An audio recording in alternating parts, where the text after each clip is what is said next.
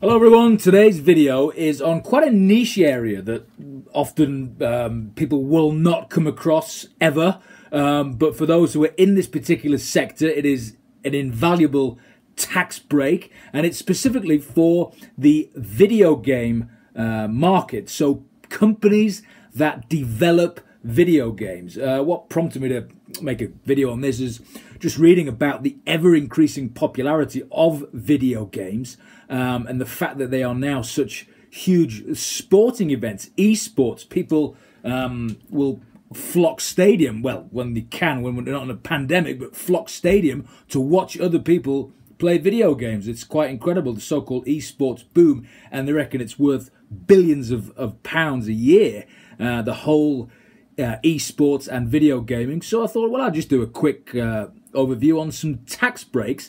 Unfortunately, these tax breaks are not for the people who play video games, which are millions of people. These are for the people who make the video games, develop the video games. So, video games tax relief. It's a UK tax break specifically for companies to reduce corporation tax. So let's have a look at the detail. So, if your company is video game developing company, you can claim the relief if your video game is certified as British by the British Film Institute, the BFI, and it's intended for supply to the general public. So it's very much the sort of the main thrust of this tax relief is to encourage businesses in the UK to do this sort of activity rather than be overseas, because a lot of tech companies, whether it be e-commerce or video games or other types of creative sectors, tends to be overseas, particularly in the USA, maybe the Far East. So this tax break is to encourage businesses to set up and do these activities within the UK, hence the reason for having such generous tax breaks, which I will come on to.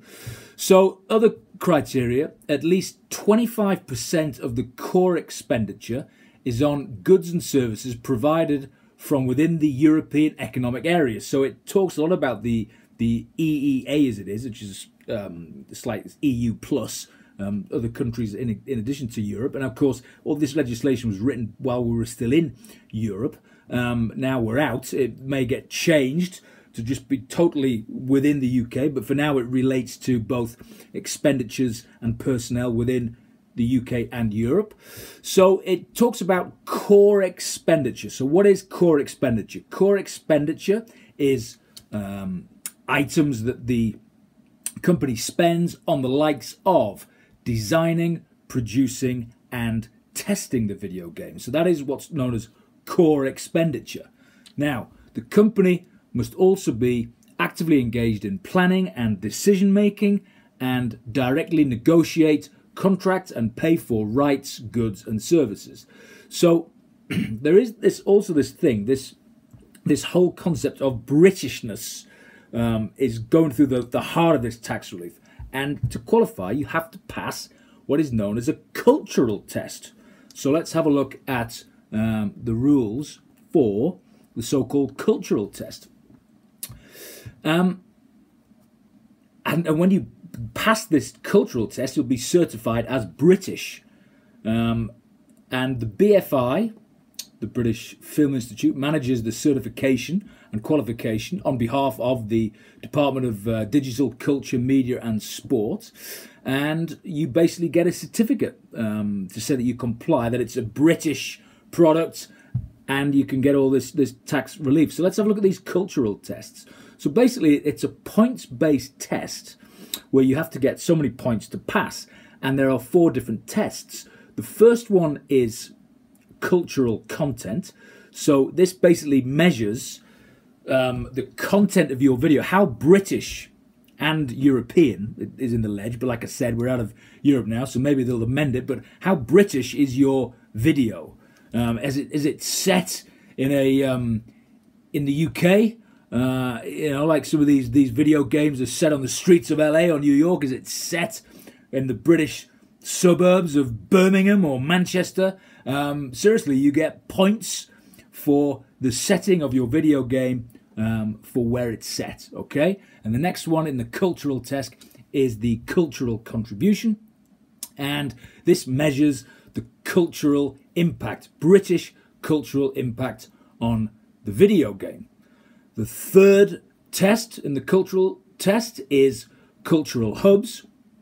So this section measures the use of the UK's video game development facilities. So points are awarded for the UK, for use of UK facilities for conceptual development, storyboarding, programming, design, music, recording, and audio production. And then the fourth strand of the cultural test is personnel. So basically using UK or EEA citizens to be involved in this. So very much all about giving the tax breaks for the Britishness around the video gaming, the content creation and everything else. So you cannot claim video game tax relief if your company, if you basically produce the game for advertising or promotional purposes, or for the purposes of gambling. So it's got to be on a commercial basis, licensing, selling the software for the general public to use your video game. And what it does, when you make the claim, you reduce your taxable profits. So you just pay less corporation tax. And the reduction is 80% of the total core expenditure. So let's assume you've already spent 100 grand on that kind of stuff anyway. Remember, core expenditure, just going back to the definition, is what you spend on designing, producing and testing the game. So let's say you've already spent 100 grand. Now, that will be a deduction in your profit and loss account. You'll get corporation tax relief, 19%. So you're already getting 19 grand tax relief on 100 grand spend. This is saying, look, assume you'd spent 180,000, not 100,000, 80% enhanced deduction. So that gives you about another 15 grand off your corporation tax bill. So you've already got 19 grand off already. And then this claiming this relief on the expenditure you've already spent gives you another 15 grand off your tax bill. So it's pretty good. Now, what if this enhanced deduction creates a loss? If it creates a loss, then normally on losses you can carry them backwards, carry them forwards, or in this case you can surrender the loss for cash. HMRC will give you a payable tax credit at the rate of 25% of whatever that loss is. Now that's very generous, 25%. That's higher than the effective corporation tax rate. So why would you want to carry it forward to set off against next year's when you can surrender that loss for 25%? So that is a really good break if that deduction trips you into a loss-making position or enhances a loss-making position. You can surrender it for cash from HMRC. So you make the claim through the company tax return, and you'll also need to give evidence that you passed this so-called cultural test, that the video is British, and that's what you need, and you'll get all this fantastic tax relief. So just an overview there on video gaming tax relief. Like I said, very niche. Unfortunately, not for all of us who play video games, but for the people who design them, this will really impact them in a positive way. It's a really decent tax break, and there are more and more people getting into this. People designing apps, people designing all sorts of fintech, but specifically video games. This is aimed at those developing video games, but it's not as niche, say, as it was even 10 years ago. More and more people are getting into this. So if you are a video game developer, and I hope you find this video, then do think about this and have a look and make a claim, because it is worth a lot of money. So that is just an overview on the video games tax relief, part of the UK's what we call the creative sector tax relief. So there's a family of tax reliefs, if you will, within the UK called the creative sector tax relief. This is just a subset of that. Video games. There's others for high-end TV productions, all sorts of things. Making movies, making TV, you get tax breaks. I'll do other videos on those, but this one specifically for video gaming.